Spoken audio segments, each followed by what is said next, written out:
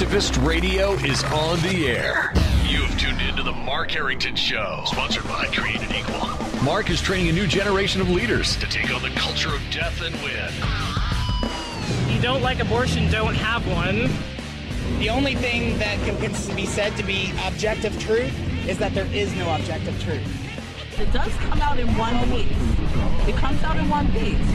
I would argue that we certainly are not all created equal. And now, here's Mark. The question for the day: can a Christian be an abortionist? Or I guess you could reverse that and ask the question, can an abortionist be a Christian? Can an abortionist, a person who dismembers preborn babies, be a follower of Jesus Christ?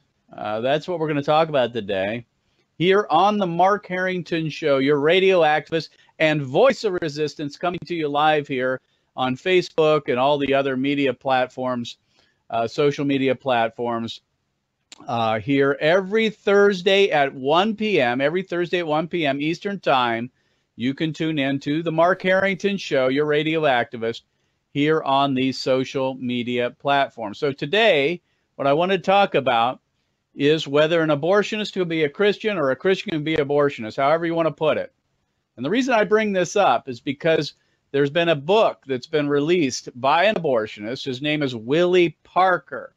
Willie Parker. And this abortionist kills children in the state of Mississippi, in Jackson, Mississippi, at the Pink House down there. And I'm going to talk about that in a second. But he's released this book. And this book is called, quote, his life's work, a moral case for choice. A moral case for choice. Willie Parker, abortionist out of Mississippi, has written this book, Life's Work, a moral case for abortion. And if you don't know about this guy, you should. He's an African-American. He says he grew up in the South as a Baptist, in a Baptist church, as a fundamentalist. In other words, he went to a fundamentalist church, and for 12 years, he was an OBGYN. That means he just delivered babies. He didn't kill children as an abortionist for 12 years because he felt it was wrong to do so. Well, I don't know what happened, and he's going to share about what happened, but he says that it was because of the speech by Dr. Martin Luther King Jr., who spoke about the Good Samaritan, and that changed his mind, believe it or not, on whether he should give what he called abortion care to women. Now, just on the front side of this, let me just say, just think about this for a second. Here's a man who is a mass murderer.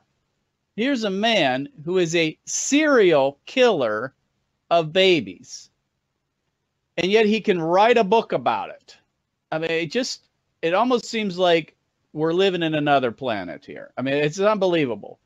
It would be like Adolf Hitler or any other mass murderer who had killed people on the level that we've seen in America, millions of them, over 50 million since 1973, 2,900 a day, almost a million a year.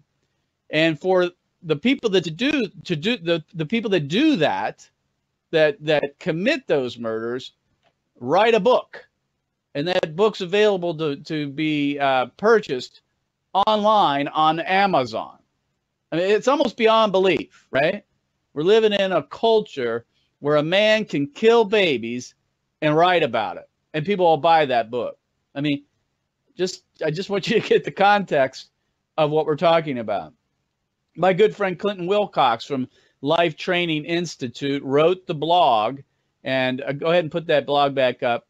And I want people, by the way, don't buy the book, no matter what I say today. Don't go out and buy this book by Willie Parker. First of all, we don't want to give him any money.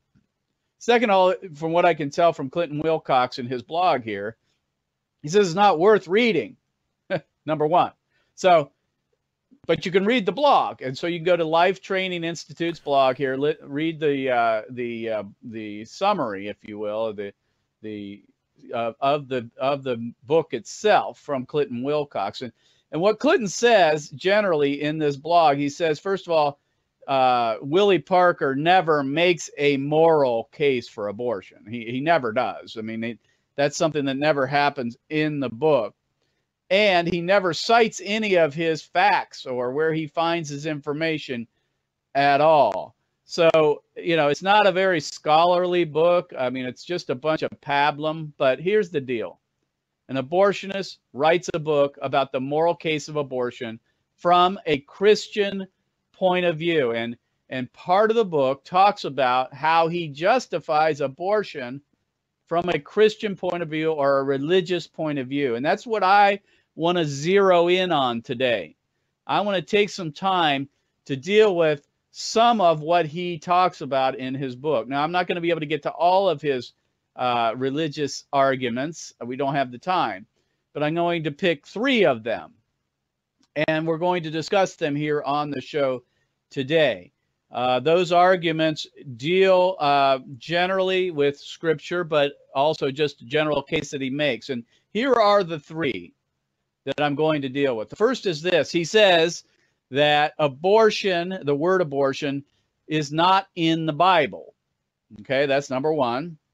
Number 2, he uses the Good Samaritan parable to defend his behavior, his activism, or in this case, him killing children. He uses it to defend his views, and that's the Good Samaritan passage. And then thirdly, and hopefully we'll get to this one, he uses the passage out of Exodus 21, verses 22 for 23, talking about when 2 men struggle and it causes a miscarriage in a woman and what the penalties are for that. He uses that to say that abortion is morally justified based on that passage in Exodus. And we're going to talk about that one as well. So we're going to go through all 3 of these today on the show. And we're also going to play a clip by Mr. Willie Parker. I don't want to call him a doctor. He's not. He's not a doctor. He's an abortionist. And this guy is kind of slick. Honestly, he reminds me physically in the way that he speaks like T.D. Jakes. If you look at him, he looks like T.D. Jakes almost. He's got the salt and pepper beard, a little bit overweight. He's got the shaved head, bald head and all. I'm not saying that there is a parallel between the 2 men, but he kind of does resemble T.D. Jakes in a sense. And he's articulate, and folks are taking him seriously. And it's important that we as Christians understand the arguments that are coming from guys like Willie Parker that justify killing babies based on Scripture, believe it or not. This guy's getting a platform across the country. Obviously, he's written this book. People are going to read this book. And some people are going to be persuaded that there's a case biblically for murdering babies. And so we've got to deal with that. We've got to be able to respond to it. These arguments come up in conversation on college campuses. They come up in conversations with our peers and friends within and without the church, and therefore we've got to be able to make a case against them. We know Willie Parker a little bit because our Justice Riders, that is our group of young people, several years ago, made the trip down to Jackson, Mississippi to be in front of his abortion mill there, the one that he kills children in. And that's in Jackson, Mississippi, and it's called the Pink House. It's called the Pink House. If you show that clip, it's our Justice Riders were in front of the Pink House for a full day, showing the truth about abortion with these victim imagery on the streets.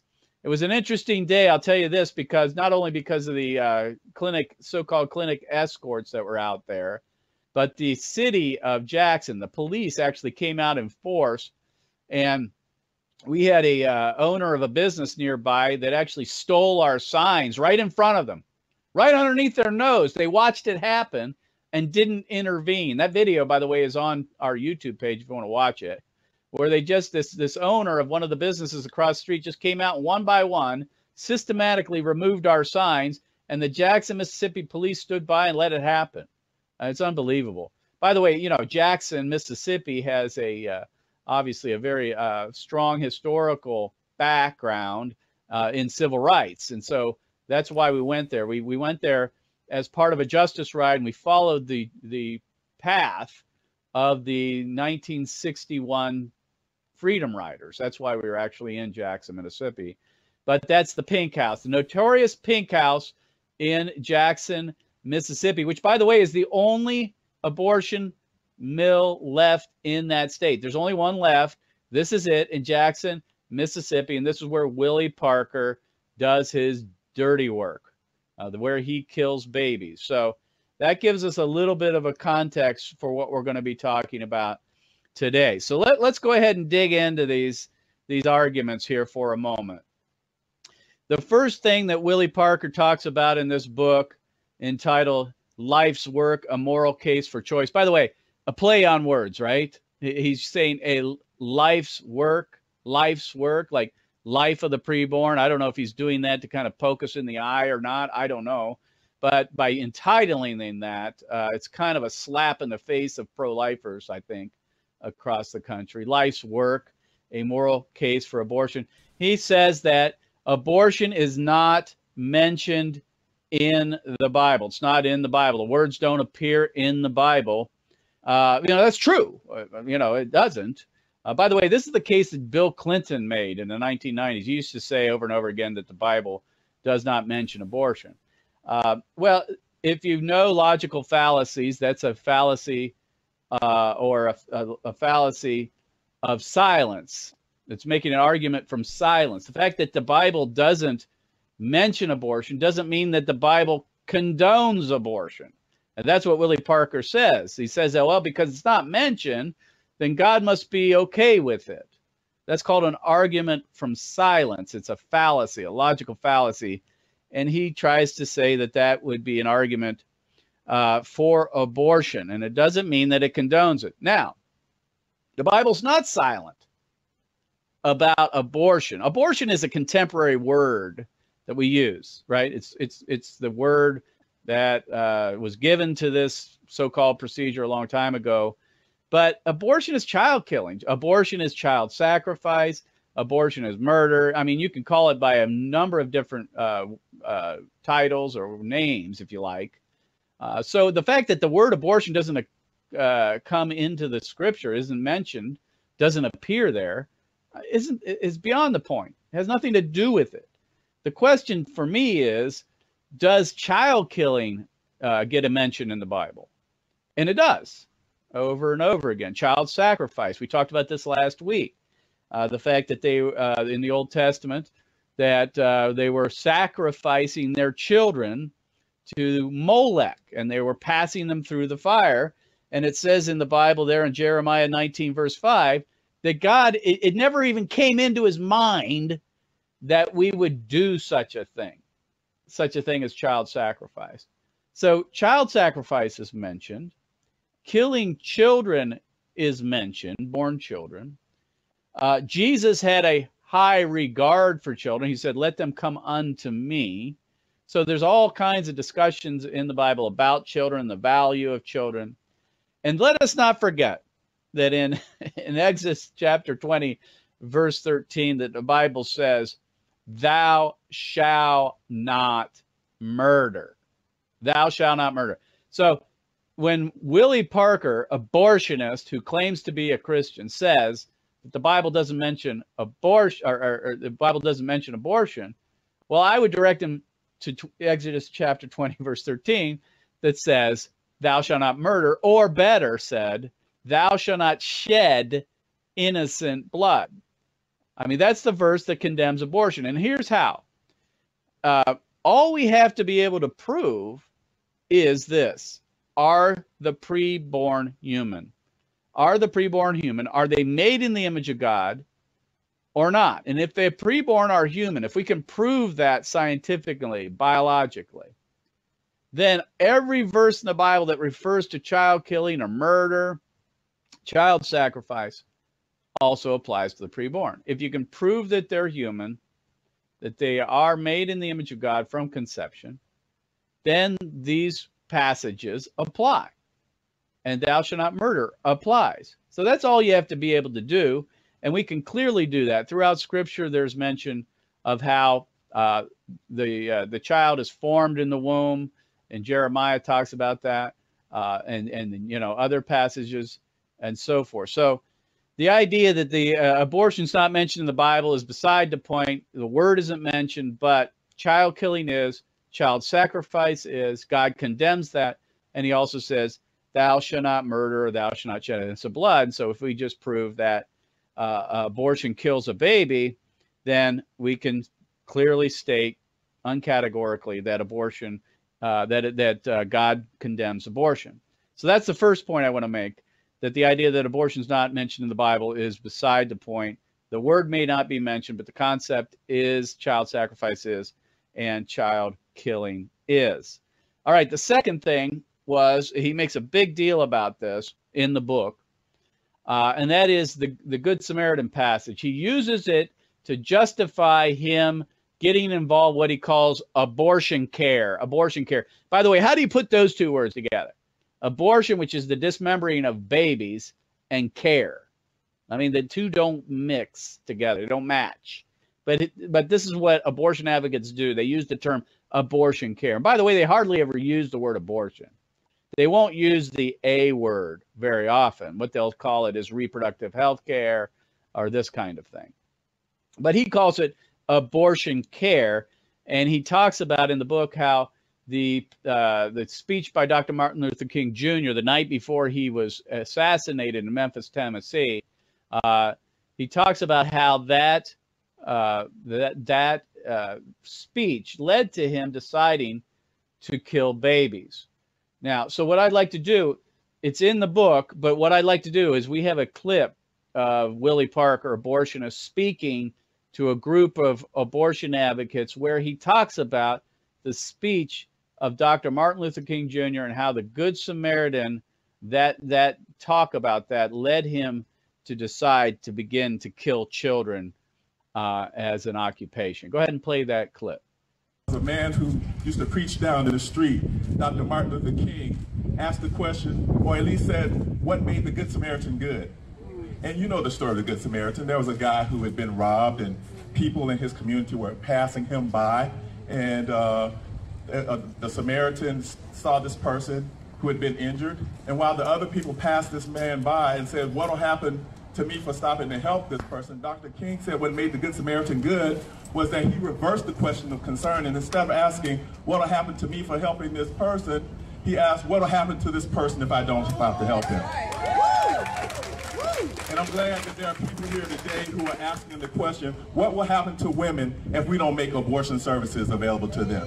What will happen to women and girls if we don't provide medically accurate sex education? What will happen if we let people deny very important care because their particular religious understanding tells them that it's not right to provide health care to people? My religious understanding tells me that it's always right to do right.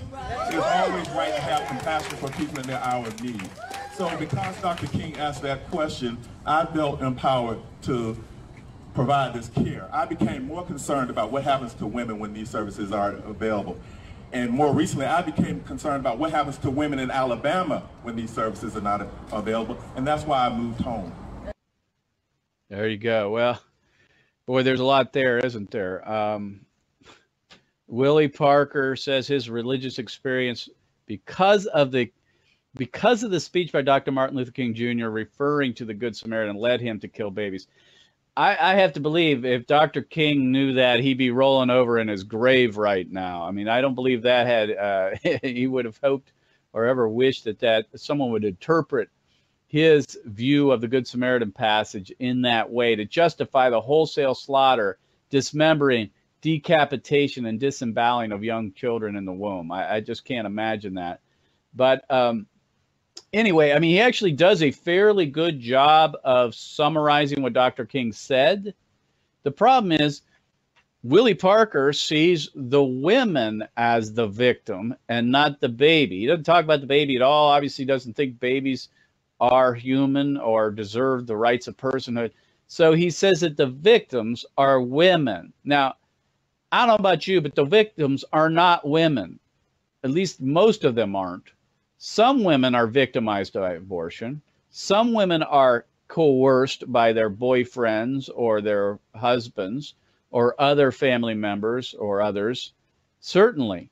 We know that. When we go to Sidewalk Council, at the abortion centers, we see it all the time. We see women going in there who really don't want to go in, who may be forced or coerced by someone to do this. We understand in that case, to a degree, they're victims, but they're not the primary victim. Certainly not in all the cases, if not very many at all. So what he does is he interprets the Good Samaritan passage to include as the victim women. And I don't think you can do that. I mean, there may be in some cases women are victims, but not very often. So what I want to do is I'm going to read this passage, all right? This is found in Luke chapter 10. Starts in verse 25, and so I'm going to read the whole thing, and then I'm going to kind of give you what I believe we can glean out of it for our current situation here in America and across the world when it comes to child killing. So let's start in verse 25, okay? It says this, "And behold, a certain lawyer stood up and put him to the test," he's talking about Jesus, saying, "Teacher, what shall I do to inherit eternal life?" Here's the quintessential evangelical question being put to Jesus. And Jesus said this, "What is written in the law?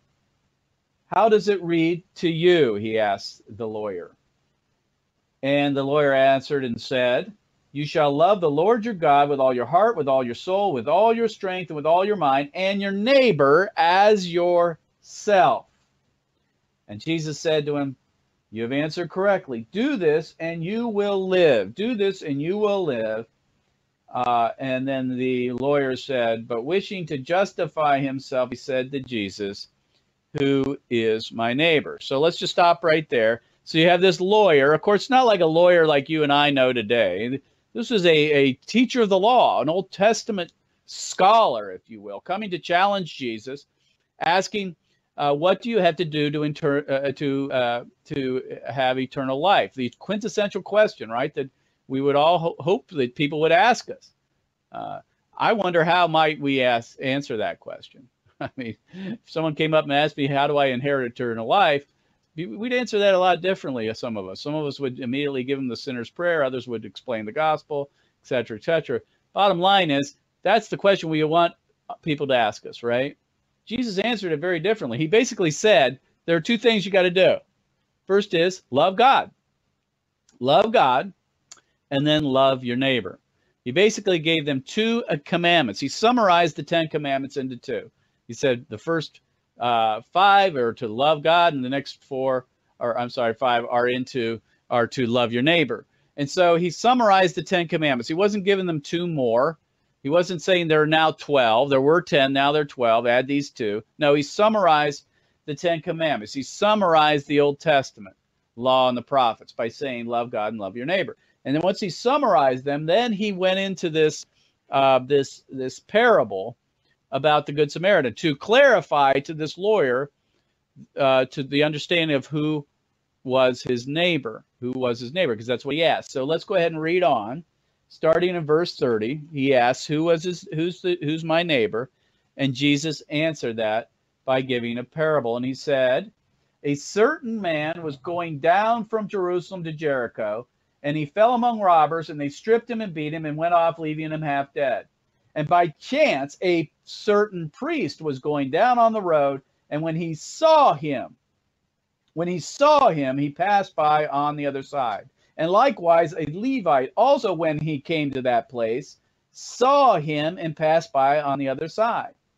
But a certain Samaritan who was on a journey came upon him, and when he saw him, he felt compassion and came to him and bandaged up his wounds, pouring oil and wine on them. And he put him on his own beast and brought him to an inn and took care of him.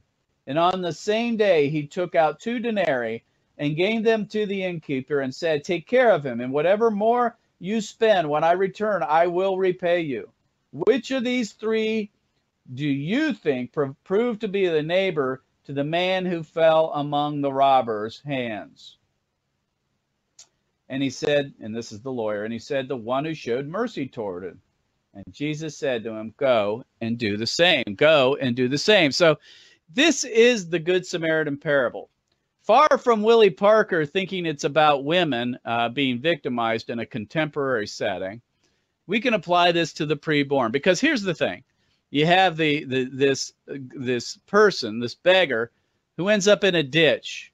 And there's the analogy to our contemporary victim of the preborn, who are thrown into ditches, thrown into dumpsters, thrown into landfills, chopped up and washed down a sink. They are our contemporary beating victim that would be within I think, the understanding of the Good Samaritan passage. In fact, I think when Jesus told this story, of course, he's omniscient, he knows everything. I think he thought to himself, this is going to have future implications. It's going to have future application for people 2,000 years in the future when we butcher children across the world. Because this passage clearly speaks to the role of Christians to defend the preborn. Let me unpack it for a second here. There's 5 basic keys in this passage to how we reverse the curse of abortion killing in America. There's 5 keys to how we end the shedding of innocent blood. It's all laid out here in this passage of the Good Samaritan. Let's go take a look at this. First of all, remember they all saw him, the Samaritan, right, the priest, and the Levite. They all saw the beating victim, and this has a parallel today. We have to see the victim of abortion. We have to see them. Without seeing them, we really don't understand. Dr. King said that injustice must be seen to be understood.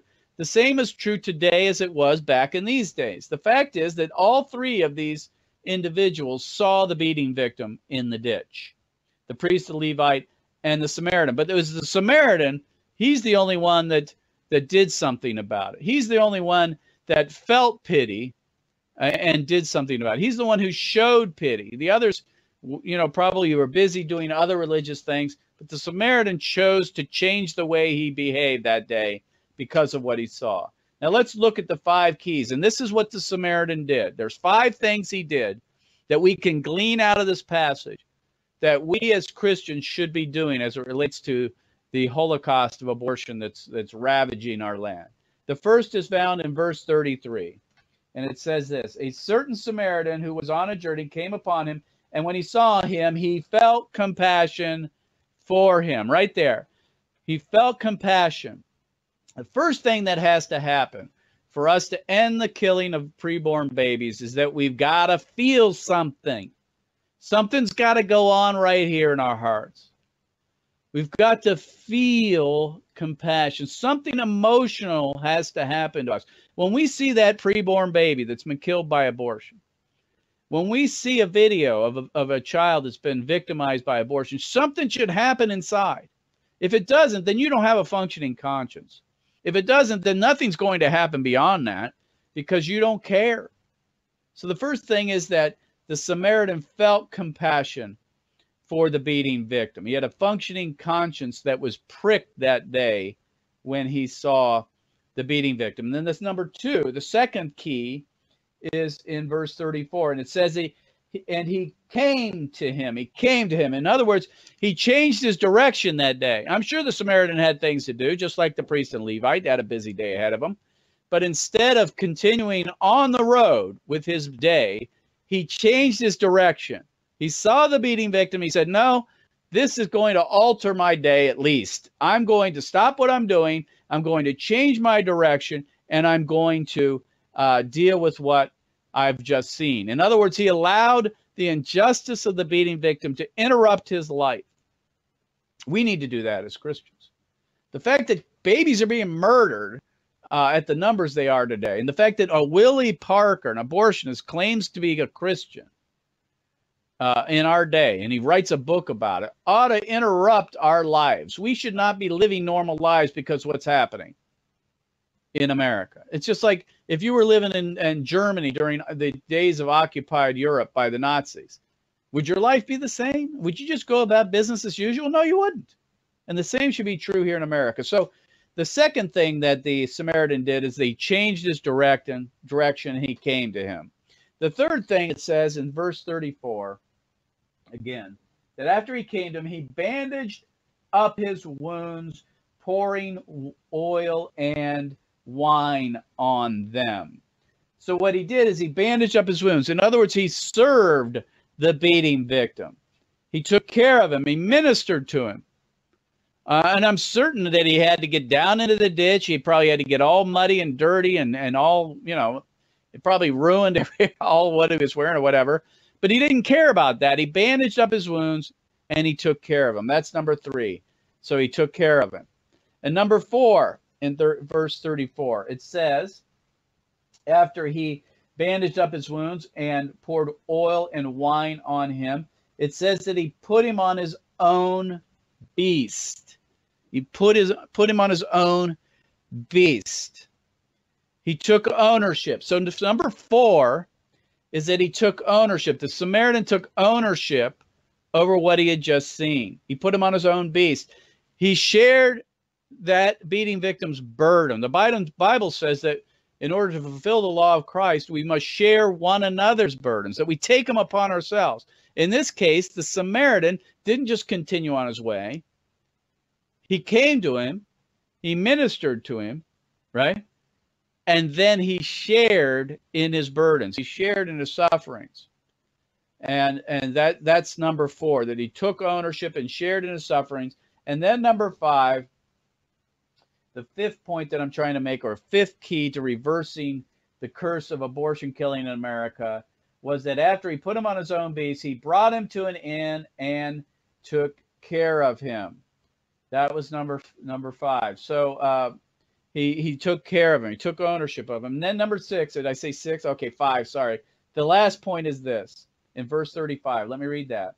And on the next day, he took out 2 denarii and gave them to the innkeeper and said to him, take care of him, and whatever more I spend, when I return, I will repay you. When I return, I will repay you. So this was just a one-time deal. It wasn't a one-day deal. It wasn't, that one moment that he walked by, changed his direction, ministered to the beating victim, put him on his own beast, and then forgot about it and didn't do anything after that. No. It says that when he returned, he said he would repay the innkeeper. So he stayed involved. Long term, he said, this has altered my life, not just my day. This has altered my life forever. And from here forward, I'm going to live differently. I'm going to be involved. I'm going to take care of him. And when I return, I'm going to repay you. So he stayed involved. So here are the 5 keys in this passage. Again, that the Good Samaritan felt compassion. And so we need to feel compassion for the preborn. The Good Samaritan changed his direction when he said it came to him. He didn't continue on the road. Number 3, that he served him because he bandaged him and took care of him and ministered to him. Number 4, he took ownership over the situation because he put him on his own beast. He shared his burden. And number 5, he stayed involved. Long term, he made a long-term commitment. And it says that he repaid him. And I want to add this. There was a financial component. He gave money. He repaid the innkeeper. So those are the 5 keys that come out of this passage in the Good Samaritan. Far from what Willie Parker interpreted it to be, far from what he took Dr. Martin Luther King Jr.'s words to me when he talked about the Good Samaritan. Willie Parker talks about the victim being women. The women aren't the victims, folks. I mean, the victims in abortion are the babies, need I say. But this is what passes for the religious left. Willie Parker, who claims to be a Christian who he's not, who uses Scripture to defend baby killing. We find it happening all the time. So that was the second argument that we found in this book by Willie Parker. That is that he used the Good Samaritan, and specifically the explanation of the Good Samaritan by Dr. Martin Luther King Jr.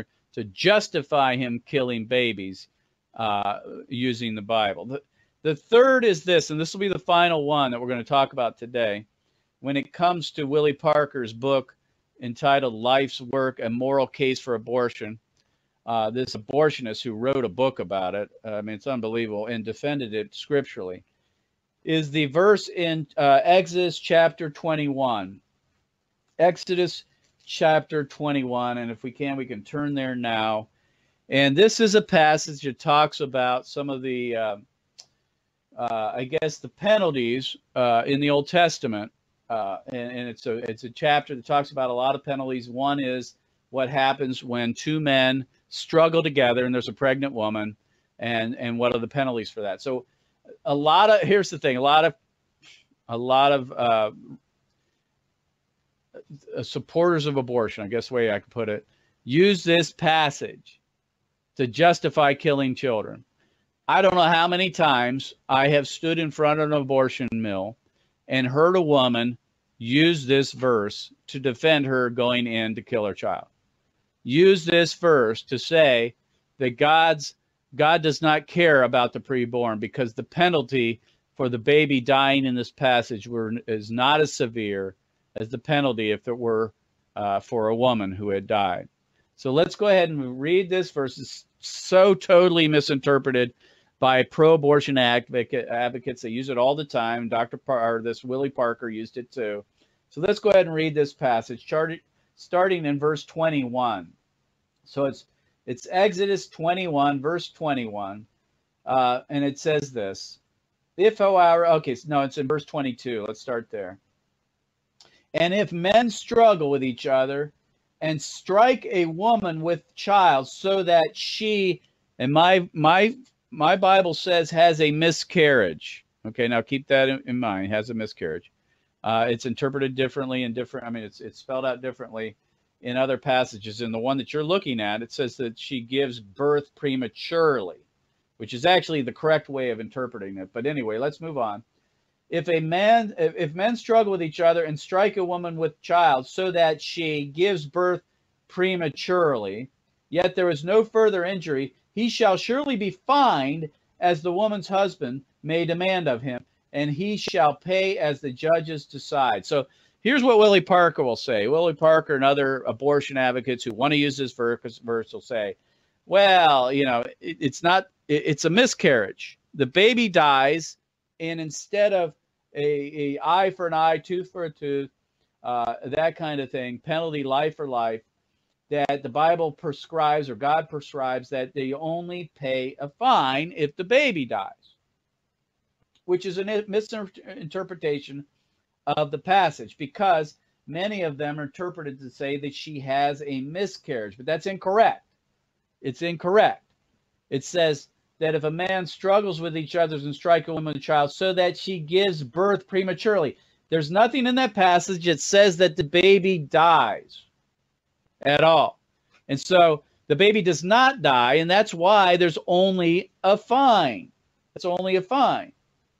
And we know this because if you read on in verse 23, but if there's any further injury, in other words, if the baby dies, if there's any further injury, then you shall appoint as a penalty life for life.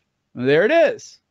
So if there's further injury for the child, in other words, the baby dies, then you shall appoint a penalty life for life. So the Bible here, God is prescribing if that baby were to die, he is saying the penalty is capital punishment, is the death penalty. Life for life. So again, this is a total miscarriage of the passage that Willie Parker and others use. We've seen this all the time. People use this verse. It's interpreted incorrectly as a miscarriage. It should be that the woman gives a birth prematurely and the baby does not die. And if the baby does die, it's life for life, eye for eye, tooth for tooth, right? And that's the way we need to see it. So if you ever hear anybody use this verse, just go straight to that it's not talking about miscarriage. It's not talking about the baby dying.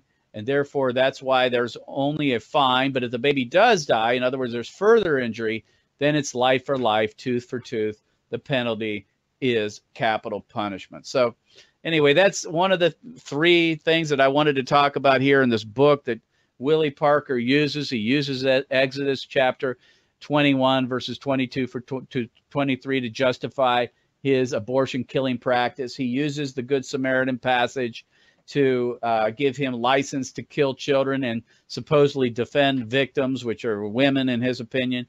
And he uses the argument that abortion is not mentioned in the Bible. None of these are ones that can be used, I think, as a Christian. The bottom line is this: Willie Parker's not a Christian. Willie Parker is using religion to justify killing babies, maybe to salve his own conscience, but also just to make the case that abortion supporters across the country can be religious and defend the killing of unborn baby. This man is a dangerous man, and there are others around that are writing stuff like this that are dangerous. We need to be aware of it and be sure that we are coming against it using the Word of God. We'll see you next time here on Facebook and other media platforms on the Mark Harrington Show.